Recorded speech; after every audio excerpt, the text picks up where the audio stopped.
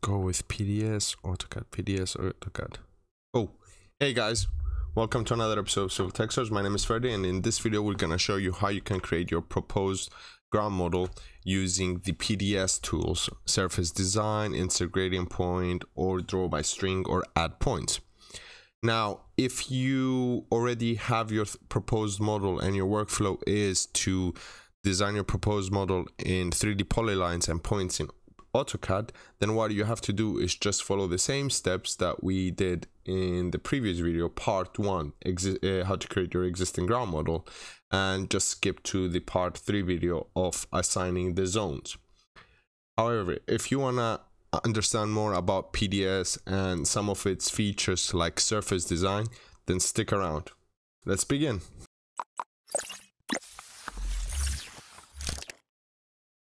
We open a new drawing and we make sure it's clear from any title blocks or layers, as we don't want to import them with us in PDS, so we can work layering system. So let's remove these extras as well, so PDS won't bring them in as well. PDS picks them. So let's attach our site plan,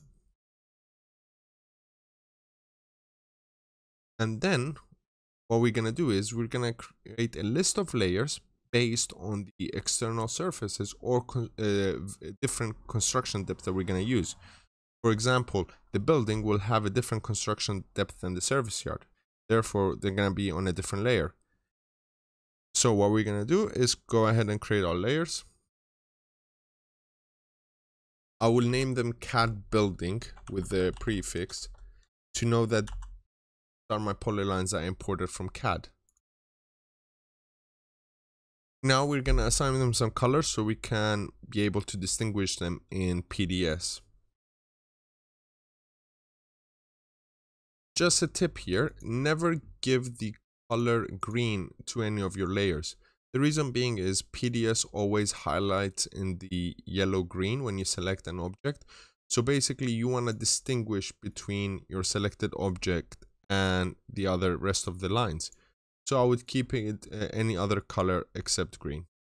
Now what we're gonna go ahead do is create the perimeters for our surfaces. So let's go to CAD build, and what we're gonna do is create a polyline for our building. And I'll tell you why we're doing that later on in this video. So we're gonna go ahead and do this for the rest of the areas, for the building, car park, service yard, roads, and any landscapes within the site plan. So now that we've created our perimeter, what we're gonna do is we're gonna offset the zone perimeters by 0.1. So basically the reason we're doing this is because what we want to achieve is separation between the zones. We don't want the lines to be overlapping one on top of the other. That way our triangles will be nice and clean, plus any difference in level won't clash. For example, if you have a curb line and a road, the curb obviously will be higher than the road, so you don't want them, they cannot be on the same line. That's like, it's flawed regarding design, because the software cannot be like create a ground model where exactly on the same line there is a higher point and a lower point. They need to have even a 0.000001 difference in spot so they can create that ground model. So what we're gonna go ahead and do is offset everything by 0.01. Now if somebody asks why 0.1, it's because it's visible to the eye without extensive zoom. So if you have offsetted all your lines, you should end up with something like this. So let's unload our site plan, and you should end up with a drawing that basically you have defined each area separately. So now what we're gonna go ahead and do is save it as, in our imports folder, as CAD proposed zones, and then save it as again as CAD proposed model. So what we will do now is go ahead and open our CAD proposed zones, and what we're gonna do is we're gonna change the layer name and from CAD to zones. So basically this will come in play on the next video, where what we're gonna do is we're gonna assign these perimeters to assign the triangles to these perimeters.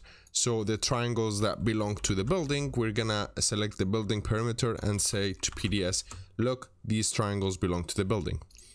Now if you go ahead and save your drawing and close zones, and what we're gonna do is reload our XREF, we're gonna open our proposed levels drawing.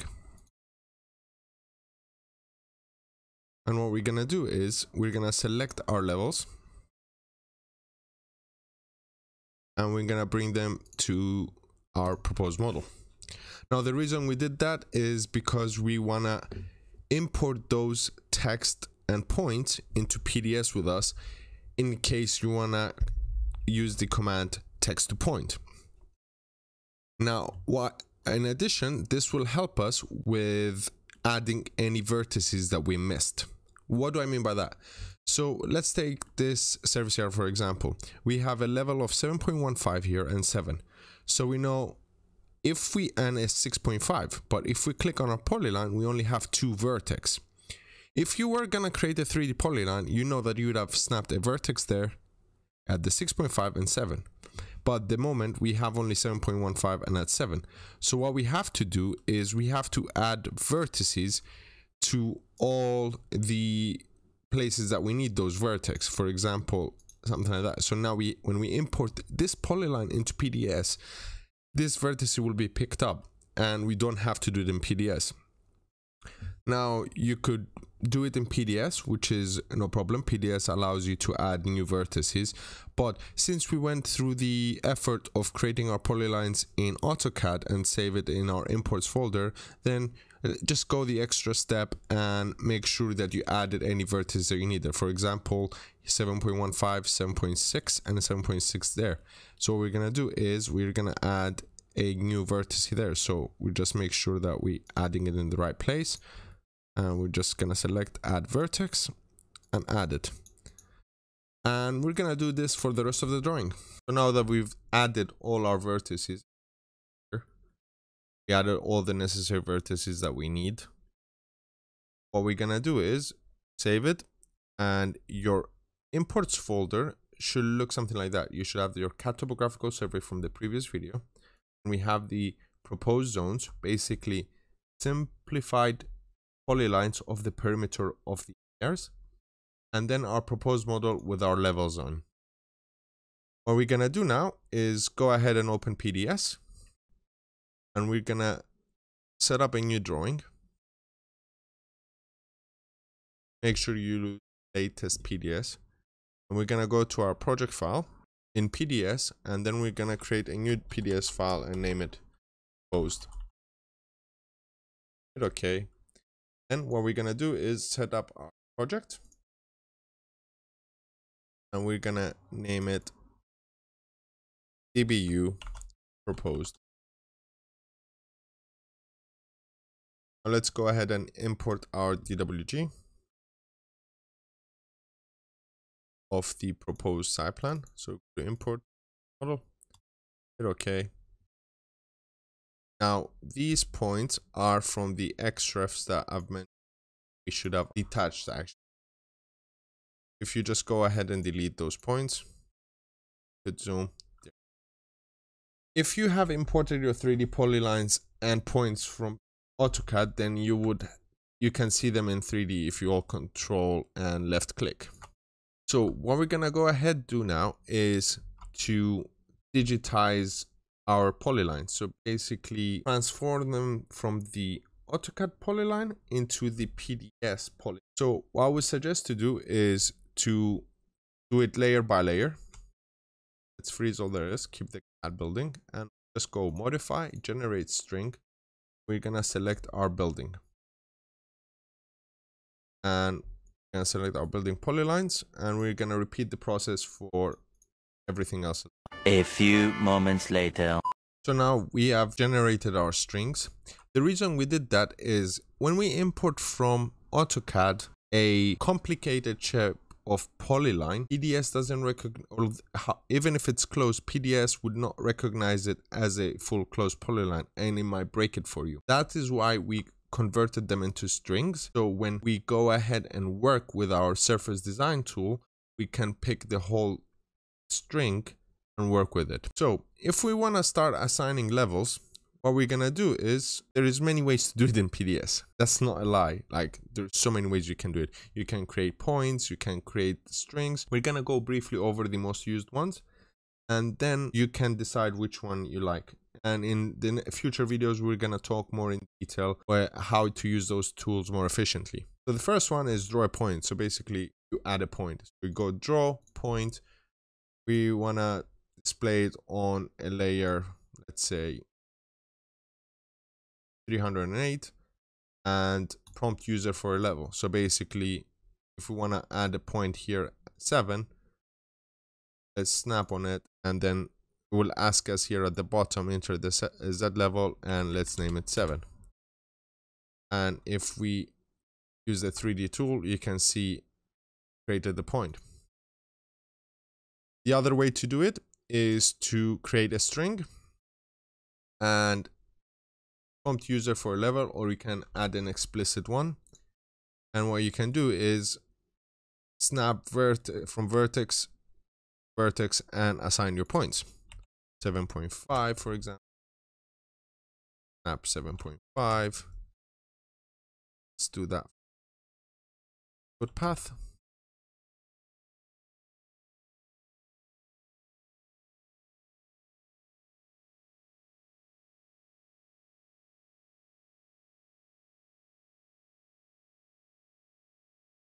So if we go and rotate, you see it created a 3D line. These tools are good when you haven't done this process of creating your perimeters. So if you went down the route to create perimeter polyline and convert it into string, I would recommend strongly to use PGM, surface design perimeter. We're gonna modify the levels of an existing string, hit digitize, and we're gonna select our service yard. Now, if you can see here, it selected our string and it displayed the levels on each vertex. Remember when I told you to add the vertices? That is why we added them, so we can define that point there. Purpose I didn't add a vertex here, so you can see that now we cannot specify a level here, but we need to add a vertex in PDS to specify that level. So it's self-explanatory what the surface design tools options are. You can explicitly explicitly tell PDS what level you want. So let's go ahead and use that one. We're going to use the 7.5, apply, and all you have to do is levels, apply the 7.5. Make sure you click as close as possible to the vertex that you want to assign. You have 7.5 there and there. Now we can hit enter and then change it, hit enter again, and add them. This is way easier than creating a 3D polyline in AutoCAD, because a 3D polyline in AutoCAD, you have to click the arrow, then click on the next button, then type the value that you want. Where in PDS, you can hit enter, 7, and then you can click on how many vertices that you want to add the value 7 without having to type. So it fastens up the process. Now, the next option that we have in the surface design is the interpret levels between two vertices. So basically, PDS calculates the level between the two vertices. So if you click the first one and last point, then you click the interpolate, PDS will calculate, so you don't have to pull your calculator. Although you should double check, make sure that that's the level that you want. And it works with your design, obviously. And then we have raise or lower the level of vertex. That's if you, let's say, offset that string and you want to lift it up for the curve line, for example. Or you can apply a long gradient, which is what I wanted to show you guys. So let's say we decided that this won't be 1 in 40 and we want to make a steeper one in 30, for example. All you have to do is select the first point, then select the point you want to apply the gradient to, and it will apply it to you. My preference of choice is to generate my strings, and then use the surface design tool to work out all my levels. Now, if it's a quick and dirty cut and fill, what you can do is, since you imported your text, you can just go to the construct text to point command, go to proposed levels, and what you can do is digitize location of point each text entity, so you can make sure it snaps correctly. So if we click OK, let's say we select the 7.5 and we hit enter, it will ask us where we want to snap it. So hit vertex and we snap it there. That will be our 7.5.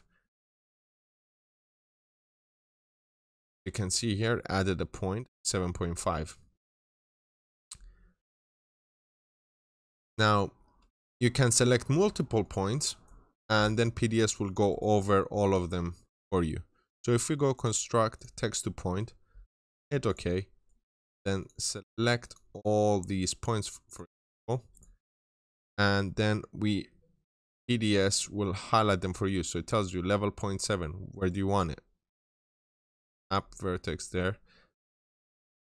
Then hit enter and goes for the next one. And let's say I want it there. Go for the next one, 7.5, I want it there. 7, I want it there. And then the 7.5, I want it there. And then the other 5, say I don't want to specify it because I didn't add a vertex there. 7.5 there, 7.5 there, so there's no need for that. The 7.5 for this one, I can specify it there and there. And the next one will be the other 7.5. Specify it there and that's it. And then the 7 I want to specify it there, there. So now if we rotate, you can see PDS added our points. So there is more than one way to create your surface design. So go ahead and try to create your surface design. So what we're gonna do now is the same steps as we did with the existing. We're gonna go ahead and create our ground model. So we go PGM, build model, build PGM. Now we have points, lines, strings. We have basically mainly strings, but you can leave point and lines if you did the points and lines, or blocks if you use any blocks.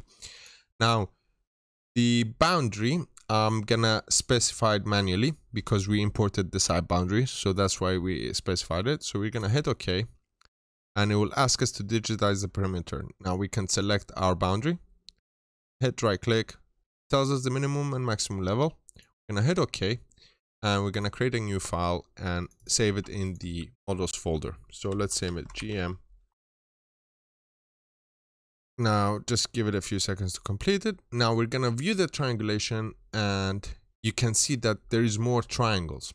Now if you used points, don't be surprised if you see less triangles, because when using a string, the triangles that will be created would usually be more, because a string can have more detail. So basically, if we had like 4 points there, we would have probably 2 triangles. But since we have like various strings, you will have more triangles. So basically, strings gives more details to your ground model. So just go ahead and hit OK, and you will see that in your ground model folder, it created your GM proposed. Now, if you want to view it as a contour file, so you can make sure that all the levels work out great, you can go to PGM, contouring, contour, and you can select your GM proposed. And what we're gonna do is PDS should automatically have a layering system for the contours. We just need to find it. A few moments later. Primary 5, secondary. We're gonna put a 0.1, 0.5, and let's hit OK. And as you can see, we can see the contours here. So basically, we're falling towards the middle here. That's why you can see this bend there.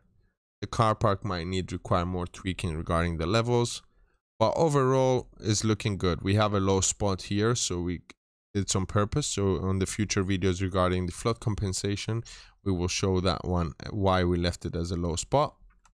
And if we look at 3D, you can see it.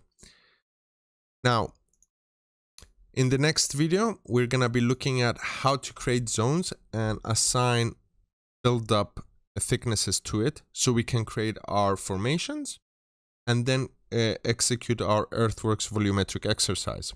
I hope you liked this video, and hit the like button if you liked it, hit the sub button if you loved it, and you can be updated with future content. Apologies if the video was tiny bit long, but we had to cover a few basic things before we continue to the next video. I would like to thank Causeway and Ben and Mikkel for allowing us to use their license so we can bring this video to you, and hope to see you next time. Stay safe.